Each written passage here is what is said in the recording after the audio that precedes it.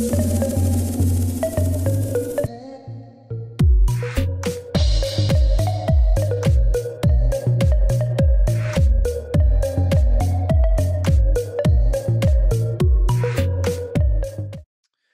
is going on, my fellow addicts? This is Professor O from ChartAddicts. I hope everyone is doing well. Before we go ahead and dive into our technical analysis, just want to let you guys know we have a lot of exciting things coming out. So we appreciate everyone for your patience.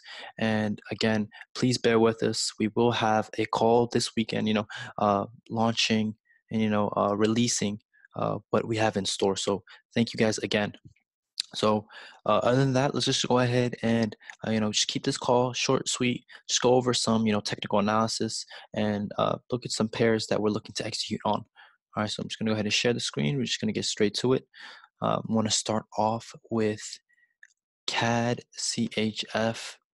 All right, I know we did buy this trade, I believe, yesterday. We were in profits, I believe 30, 35 pips. We moved our stop loss to break even, and price ended up coming back to hit it. Okay, so I am still keeping my eyes on this setup. All right, just simply by zooming in on the 4-hour, I can see it is currently testing this previous bottom. Okay, we did break this channel, so we did take the trade off the break of this this channel. All right, and then we had some follow through with this engulfing candlestick. Okay, so we were looking for some continuation, though price did come back down, hit our break even, and now it is testing this previous low.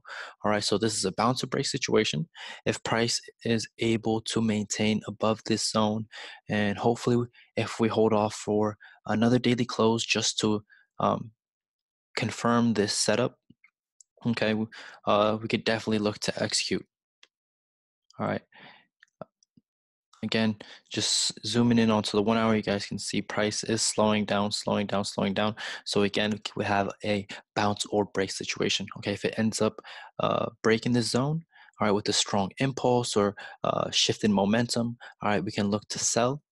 All right, but if it ends up snapping back and closing above this yellow area, all right, we can look to place our buys. Okay, so CAD CHF going off the pound yen.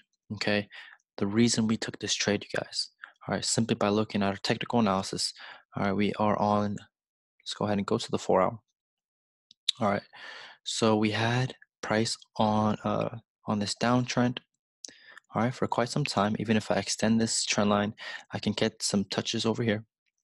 All right, so essentially price ended up having a strong impulse breaking above our previous swing. Okay, and it ended up retesting our 129 region. Okay, we were looking for buys in this area, simply by going down to our 1-hour time frame. We have a potential or an inverted head and shoulder forming. Okay, so we have the left shoulder, the head, and the inverted right shoulder. All right, so we took the trade. We had a strong impulse and a correction, so we took our buys right over here. Okay, so we're looking to take our TP back at this well-respected zone. Okay, we have some previous support, and we have some confluence with our moving average. Okay, so it's the 131.500 region. Okay, NZD USD. All right, we were looking for some buys. All right, if we do get an engulfing candlestick, definitely looking to scale down and execute on some entries. All right, we are back at a level that has a lot of support, a lot of wick rejection. Okay, and reading the candlesticks, all right, we can see that price is slowing down. Looking at the size of the bodies, all right, it's not as strong, it's not as confident or convincing. Okay. So if we do end up getting an engulfing candlestick after these indecision candles, all right, we can look to definitely scale down and place some buy entries. Okay. USD CAD, simply just going off a higher time frame. All right, we had a strong impulse, to the downside, and now we are currently retesting, I believe, the 1.33 thousand level, and we do have some confluence with our moving average as well. Okay, so though we had a strong daily close, I like to see how price reacts in this area. All right, and if we scale down, we do have a channel. All right, if those of you who do want to hold off and who are, a little bit risk averse and conservative, if you guys want to wait for the break of this channel, the trend line, all right, just to confirm that's the sells or bears have taken control of this market. Okay, so again, we are back at a well-respected zone, and let's see what fib level we are at. I believe it's the 61 or 71. Oh, so we are actually at the 71. Awesome. So I like to see how price reacts in this area. Again, if we have some rejection, some candlestick reversal patterns, we're definitely going to look to execute. USD JPY.